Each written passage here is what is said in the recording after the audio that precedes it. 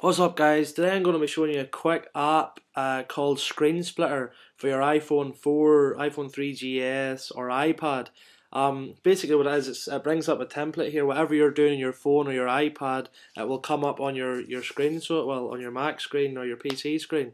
It's really handy for any YouTuber who's looking to show any tweaks or mods or whatever on their phone or iPad.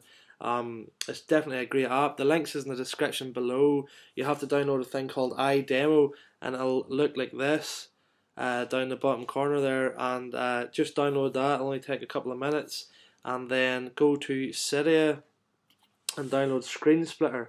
It's leave out the E in splitter. And that's pretty much it, guys. That'll download and you're good to go. You can do it either wireless or over Wi-Fi, or you can plug it in by USB. I find it's a wee bit laggy over Wi-Fi, so I just plug it in with a USB cable all the time. But basically, I'm just sitting on my phone right now, just swiping through it, and whatever I'm swiping through on my screen, you guys can see what's coming up on the Mac screen. But it's really handy there. It's definitely a great wee app, boys, like I say, for any, aspiring YouTuber. But that's pretty much it for the day, guys. I'm going to be using this app a lot more to show you wee tweaks and that I've done on my iPhone, because I haven't really done any videos like that yet. But please subscribe, and thanks very much.